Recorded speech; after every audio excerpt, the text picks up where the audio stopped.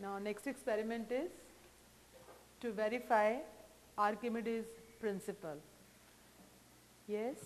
Excuse me, ma'am. Ma'am, Yes. may I ask you one question? Yes. Ma'am, what is Archimed's principle? Archimedes principle is that whenever a solid object, like we have taken this, whenever any solid object is immersed, is dipped in a fluid, it suffers a loss in weight, and this loss in weight is equal to the weight of the liquid it displaces, or the weight of the liquid displaced. Why there is a weight of loss when a solid body is immersed in water? See, when a solid object is immersed in a liquid, not only in water, it can be any fluid, but it can be a liquid also. So if a solid object is immersed in a liquid, it suffers a loss in weight, I said, because the liquid exerts an upward force on the object. So there is a decrease in the weight of the object. So there is a loss in the weight of the object. Or we can say in other words also that an object weighs less when it is put in a liquid. Ma'am, I have a doubt. Yes? Ma'am, is there a name for this upward force? Yes, this upward force is called buoyant force. It is called buoyant force. One question. Yes? Ma'am, is the buoyant force depends on something or is it constant? No, it is not. It's not constant as such. It is just a phenomena that is called buoyancy. Buoyant force depends on two factors.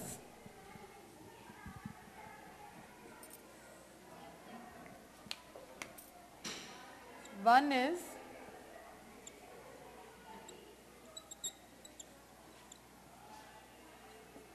volume of the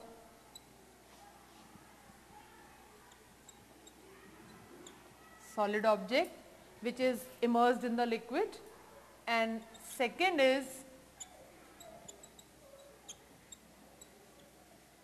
the density of the liquid. If the object is partly immersed, buoyant force will be less. If the object is completely immersed, then the buoyant force will become maximum. So it depends upon the volume. It increases with the volume. As the volume of the subject of the object increases, buoyant force increases. And it also depends upon the density of the liquid. As the density of the liquid increases, buoyant force increases. That is why the buoyant force in case of sea water is more as compared to fresh water, because the density of sea water is more. So it depends upon these two factors. One is volume of the object, second is the density of the liquid. Anything else, or we shall begin with the experiment?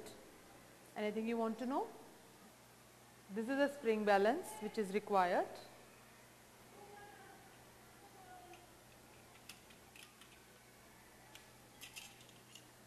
Then we have this solid object. It can be anything. You can take a piece of stone also, you can take a bob also. Okay.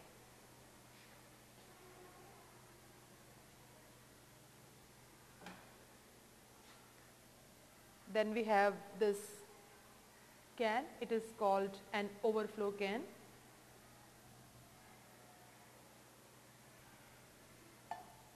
Then we have this measuring cylinder.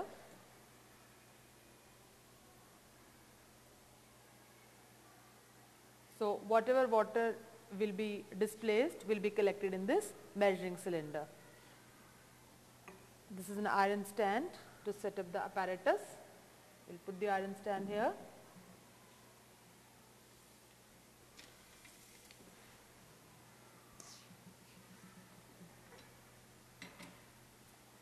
Now we'll take a stand and we'll keep this overflow can on the stand. Then we'll take this spring balance and we'll tie this weight to the spring balance with the help of a thread. So here we have spring balance attached with the weight. So we'll see the height of this when it is to be immersed in this can.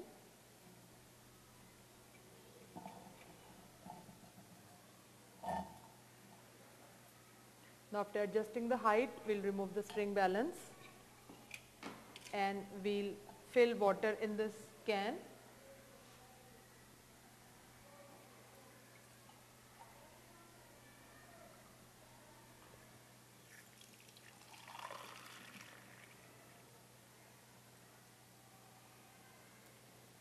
We need another beaker also to keep it here.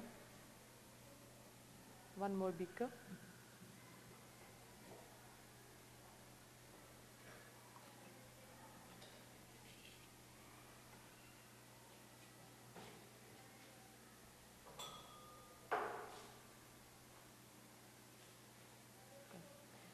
So we'll keep this beaker here because water is to be filled in this overflow can, and we'll keep on filling it till water starts coming out from this nozzle.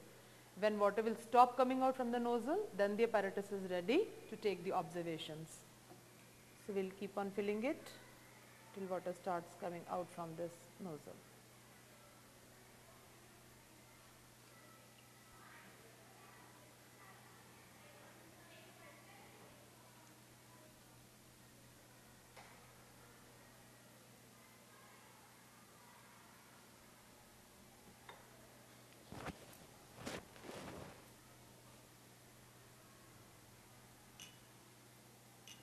When it stops coming out from the nozzle, now the apparatus is ready for the observations. Now we'll take this measuring cylinder, we'll clean it, and it should be dried because we have to take readings in this. Now it should be placed below this nozzle in such a manner that water should fall in the measuring cylinder, because if water drops will stick to the walls of the container, then the reading will be affected. We have to collect the amount of water, we have to record the observation, that is the amount of water which will be collected in the measuring cylinder. Now we'll find out first the weight of this object in air. So we'll suspend it here and we'll record. We'll see how much is this object, yes, weighing in air. Okay. So we'll take the observations here.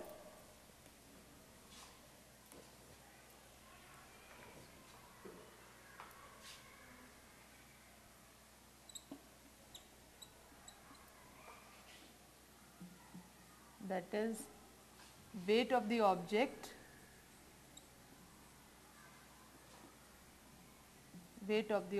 in air. So let us see, one of you come and read how much is its weight in air. 65 grams. Not around, we have to find an accurate reading. It is 60 or 65? 65. Okay.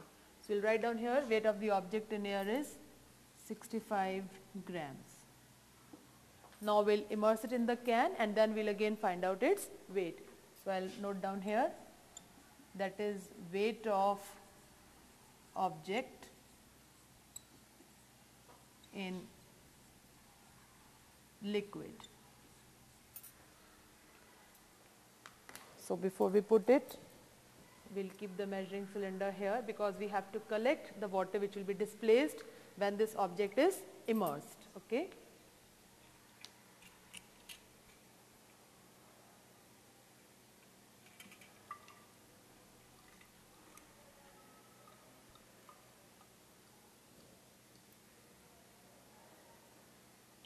Now you have seen the moment I have put this inside the overflow can, water has started coming out from the nozzle. So this is the amount of water which is displaced. And now we'll take down the reading, that is the weight of the object in water, in liquid. Okay, so what is its weight? Come and read it. One of you can come and read it. 150 grams. 50 grams? Okay. So weight of the object in liquid is 50 grams. So you have seen that there is a loss in the weight of the object when it was dipped in the liquid. So this loss in weight is due to the buoyant force. This is due to the buoyant force. So let us see how much is the loss in weight. So loss in weight is the difference in the two readings, that is weight of the object in air, minus weight of the object in liquid. So this comes out to be 65 minus 50, that is 15 grams. Now according to Archemdes principle, this loss in weight is equal to weight of water displaced. So now we'll see that reading and then we'll write down here how much is the weight of water displaced that we have collected in the measuring cylinder. So weight of water displaced is equal to, so one of you come and take this reading also.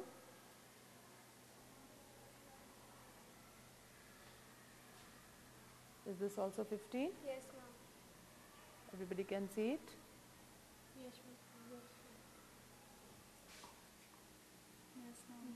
Yes? So we have seen that weight of water displaced is also coming out to be 15 grams.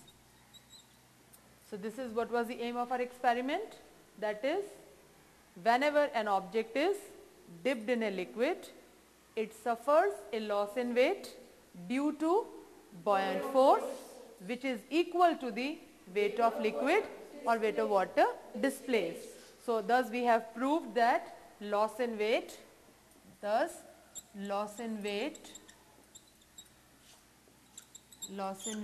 is equal to weight of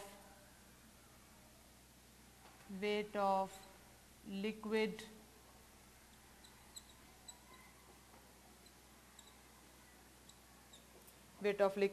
displaced. So this is the experiment. So this was the experiment which we were to prove it. Now this says that Archemdes principle hold true, that loss in weight is equal to weight of the liquid displaced. Now there are applications of Archemdes principle, that is we can use this principle. Let us see where can we use it. Can anybody tell me where can we use this Archemdes principle? Design the submarines and ships. Very good. So for designing the submarines and ships, this principle is used. Does it have any other application?